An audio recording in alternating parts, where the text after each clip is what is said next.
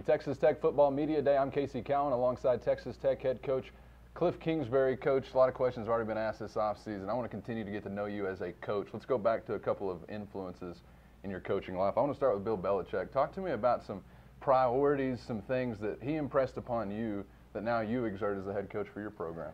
His deal, he was always so thorough in preparation. You know, you had been through every situation you'd see on Sunday probably 3 times during that week. And he'd work on something, and guess what had happened to happen that Sunday? And he just had the most prepared teams, wanted you to know every defense, every offense inside and out. And so that's something that's always stuck with me. Answer that question about Mike Leach. I'd imagine maybe some similarities from a preparation standpoint. Yeah, he was always more focused on, you know, his team, especially the offensive side of the ball. He wasn't worried really about what defense they ran or personnel. He believed that if we executed the plays the best of our ability, nobody could stop it. And so that was a confidence deal that I try to instill in our offense, is that, hey, doesn't matter what they're running, who we're playing against, if we handle our business, we'll be hard to stop. You're obviously an offensively oriented head coach. What is Kliff Kingsbury as a defensive coach? What are priorities for you on that side of the football? Yeah, we got to be better in the red zone and get more takeaways. You know, that's year one. I wanted to create a lot more turnovers than we did. I knew having young quarterbacks that we'd need to create some, and we weren't able to. And so year two, we're going to have a heavy emphasis on taking the ball away, trying to incorporate some new drills and make that a top priority. Talk to us about the lay of the land along the offensive line. I think there's a lot of excitement. It's going to be an improved area, and that can improve, obviously, the whole team. Dominique Robertson's a big part of that. What's he look like to you guys since the time he's arrived on campus? Yeah, all indications have been good so far. He's worked hard in the weight room and looks good. He came in at the right weight that we wanted him, and so hopefully that'll allow us to move some people around and put the best 5 on the field that we have. And then there's a bunch of returning starters from that group that they're bigger, stronger, faster, and wiser, hopefully, than we had last year. So I expect them to be much improved. Like you said, that makes everything go. We know that the bowl game obviously had a big impact on the feel of this offseason, probably a lot of confidence and just some excitement in the locker room that maybe you didn't have otherwise. But I ask you, I mean, you have a month to prepare for that game. You know, prior to the actual game, did you already notice some difference or maybe resetting of the minds, re-engaging or refocus? Yeah, I think so. We just treated it as a new season, and that's we cleared what had happened before and just had a new focus and new energy, and our kids embraced that, and that's what made it fun that entire month, to watch that work ethic pay off in such a big way like it did. Talk to me about your quarterback, Davis Webb. How's he different now than he was a year ago? Just confidence-wise, you know, night and day. He's gotten so many reps now and understands what we're trying to do. He's got great players around him now. They've all grown together.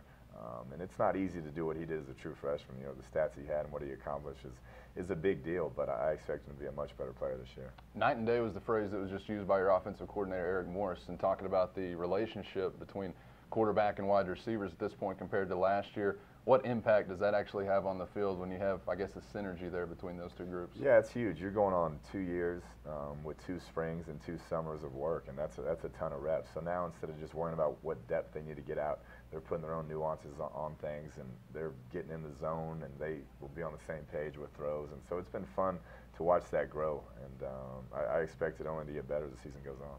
2 years is a term that we're excited about because you're going to have the same defensive coordinator for 2 straight years, which is probably not exciting in a lot of places, but it is here. How do you see that continuity already impacting your guys? Just the comfort level with the calls, and instead of just thinking about where they're supposed to be now, they're just reacting, and that's the biggest thing. We feel like we brought in some bodies to help on the defensive line, so if there is an injury, it's not the end of the world this year like it was last. And so we'll see. I'm excited. The energy's been great. The effort's been great all summer, and so I'm excited to get them out there and see how much better we've gotten. Non-conference schedule is an interesting one, as it kind of feels like it might ramp up in some different ways as it goes along. Central Arkansas, and then a late-night matchup in El Paso, Arkansas, and Lubbock. Different challenges from each of those teams. What do you see when you look at those 3 games as far as how they could benefit your squad? Yeah, the first one, you never know. That's always my most stressful one. You're trying to figure out where you're at. And then I've played at UTEP a couple of times when I was at University of Houston. That's one of the toughest places you'll ever have to go play, especially at 10 o'clock at night. And then an SEC opponent coming in, you know what they want to do. They want to ram down your throat. So I do think it's a great preseason schedule. It's a fun game here with the old Southwest Conference foe, and so I think it builds up nicely. Central Arkansas, an FCS opponent. We learned this week that Eastern Washington, another FCS opponent, will be added to the non-conference schedule in 2017. As a head coach, what do you make of FCS games? Do you want to see them continue? Does your team get value from those types of matchups?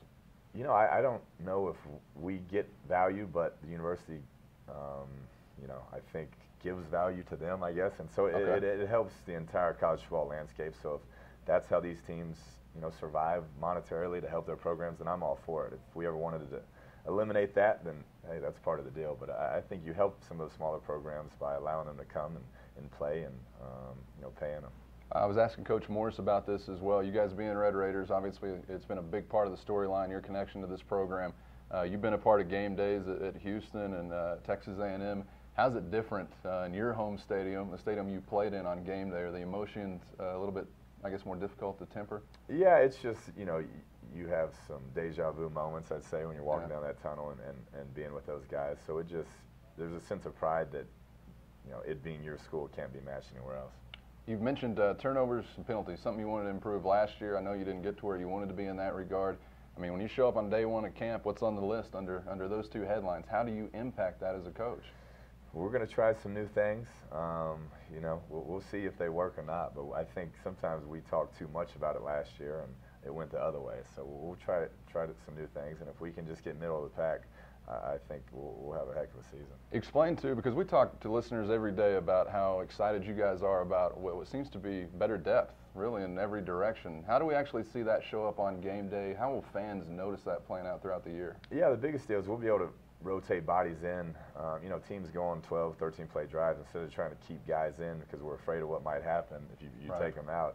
We'll be able to put fresher bodies in and should be able to sustain a little bit more in some of those drives, and that's the biggest deal. There were times last year that we had to keep starters in 12, 13 plays on the defensive line, and that's just not fair to them, and the result was never positive. So hopefully we can put some guys in that can stop the bleeding if that ever happens. You've mentioned a little bit different variety for the offense, maybe a little more down the field, taking the top off of the defense as compared to a year ago.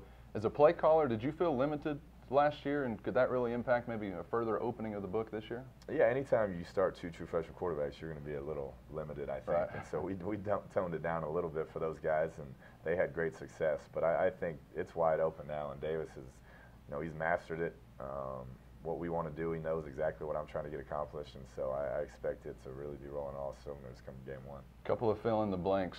Jones Stadium on a Saturday night is the best. Davis Webb in 2014 is prepared to do some big things. Let's go down to Lukenbach, Texas, with Waylon and Willie and the crew. Good enough. The boys. It'll work. It's Texas Tech head coach Kliff Kingsbury from Texas Tech Media Day. I'm Casey Cowan for Double T 1043 and Double T1043.com.